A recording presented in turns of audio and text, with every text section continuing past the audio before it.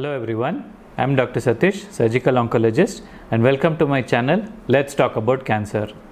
In this video, we will talk about mammogram, its role and its benefits, and to remove the fear that many have about mammogram.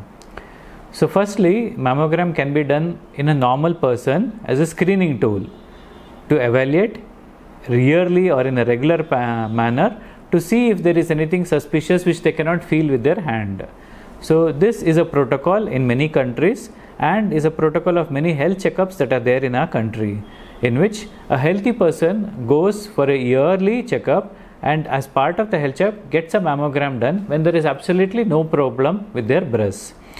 This helps identify lesions which are less than 1 centimeter in quite a few of these, and by finding something suspicious on mammogram, this can be biopsied, and if it is anything suspicious, then can be treated, which usually helps us pick up breast cancers in the first stage.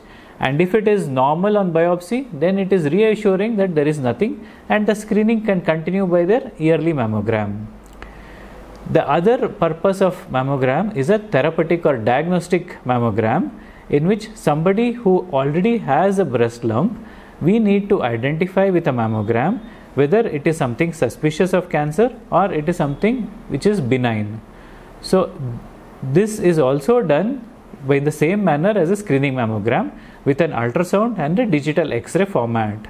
So with the combination of ultrasound and X-ray, a report is generated in which a score is given between 0 and 6.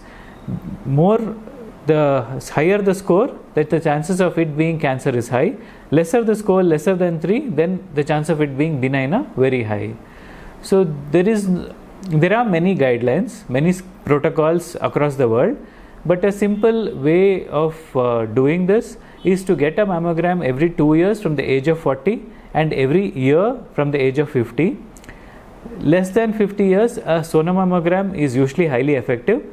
Once the age of 50 is reached, both an ultrasound and an X-ray mammogram are beneficial. And if anything is found suspicious, this can be biopsied and you need to meet your oncologist to take it further from there.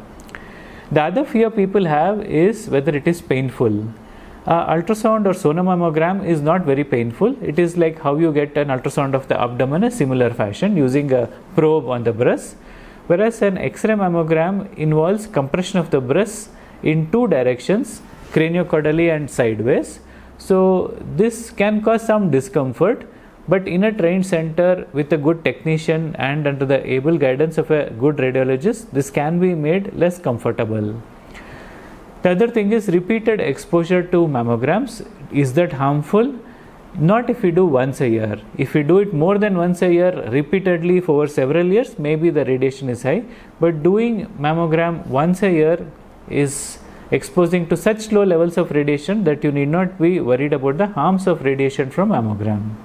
So I would definitely advise all of you to undergo a screening mammogram regularly, especially yearly, and if you have a family history of cancers of breast or the gynecological organs of ovary or uterus, then to start early and do the mammogram without fail yearly, and if there is anything suspicious, meet your oncologist and take care of it, because nothing is better than prevention, and if there is something which is found early, the chance of cure is very high.